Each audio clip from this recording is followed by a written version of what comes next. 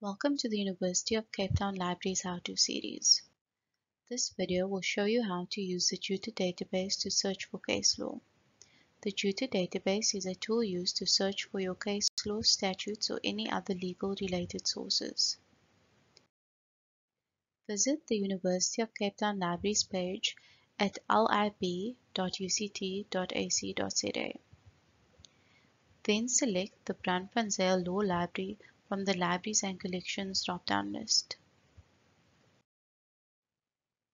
You will then refer to the Quick Links section and select the law databases. A list of databases will appear. Select the Jutastat Publications hyperlink.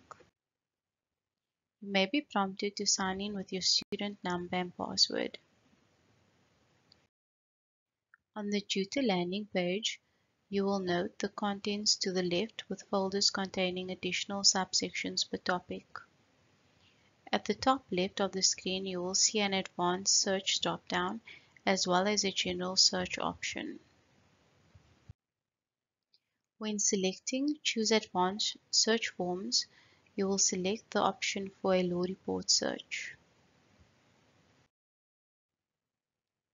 The Search for Cases by Fields page will allow you to conduct your search by entering information in the required fields available and as examples on the right should you be unsure of the format.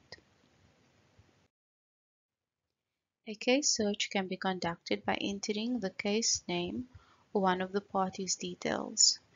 You can enter the citation field if you have this information available.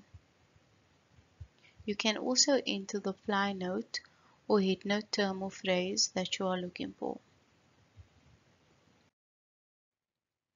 Let's look for the following case with the case citation SV Arnold 1985 3 SA 256C.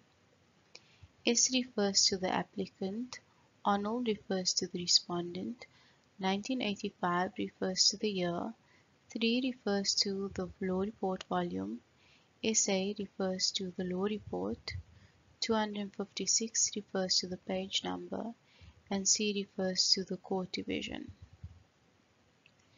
SA is for South African law reports, C is for Cape Provincial Division. In the case name field, you will add SV Arnold and then select the search button. The results will then appear and you will select the result that matches your citation. The case details will now appear. You can select the download PDF icon should you wish to save the case to your device. On this screen, you are provided with the case name, citation, court division, judge details, the dates when the matter was heard, and judgment handed down, as well as a link to the case annotations. When selecting case annotations, the following information may appear for referred, compared, and criticized cases, as well as the hyperlinks to these cases. The case report will also have a flynote section with key phrases and areas of law noted in the case, as well as a headnote section that provides a summary of the case before going into the judgment.